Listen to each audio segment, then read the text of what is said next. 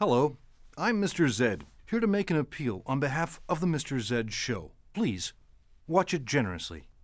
It means so much to those who know so little.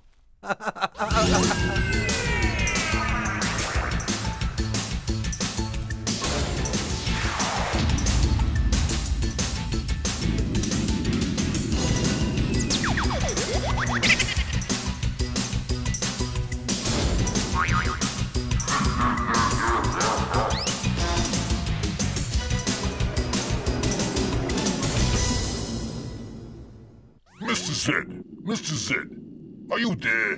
You better be there, because I'm about to make you an offer you can't refuse. Here I am, Big Al. What's up? Well, as you know, I have taken an interest in the Earth as of late, and it occurs to me that considering the kind of planet you got there, you need insurance in a big way. Just what kind of insurance did you have in mind, Al? Pole insurance. It appears that something has come up that demands my immediate attention. I'll get back to you later. Big Al with his insurance schemes. What will he think of next? Mr. Zed, I've another call coming in from you. It's Splooty this time. Do you want to take it? Yeah, sure. What's the spread in your head, Mr. Zed? Big Al just called. He wanted to sell me some more insurance. What kind was he trying to sell you this time? He had to go before he could explain, but he said it had something to do with poles. Maybe he wanted to insure Poland. Yeah, or maybe he wanted to insure us against evil pole vaulters. Knowing Big Al, it might have been something political. Or maybe he was just being polite.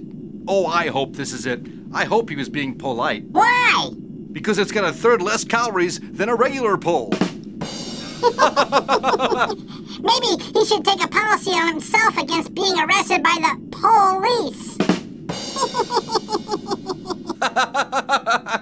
You two just don't have a clue, do you? What do you mean? What I mean is that fossil evidence indicates that the Earth's magnetic poles switch about once every 500,000 years. So? So, the last time they switched was approximately 780,000 years ago. I guess that means that we're about 280,000 years late. Hey, great counting there, Mr. Zed. Will wonders never cease?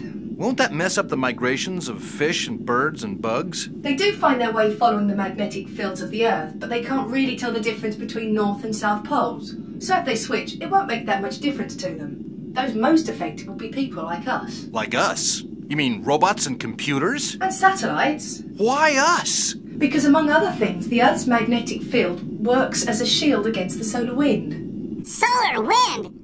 Oh, I know what you mean. You mean the constant stream of particles emitted by your sun. Right.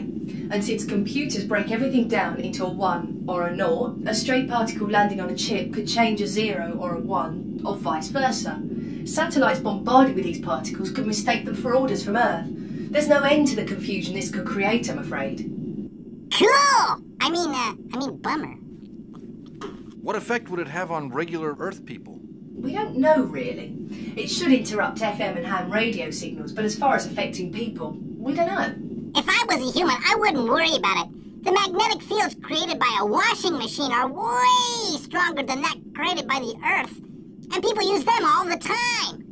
Gee, Mona, do you think we should consider buying pole insurance from Big Al just to be on the safe side? Give me a break.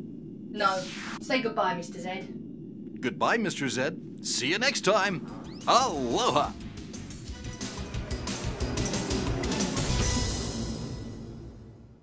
You know, every year, thousands suffer needlessly from not watching the Mr. Zed show. Please, don't be one of them.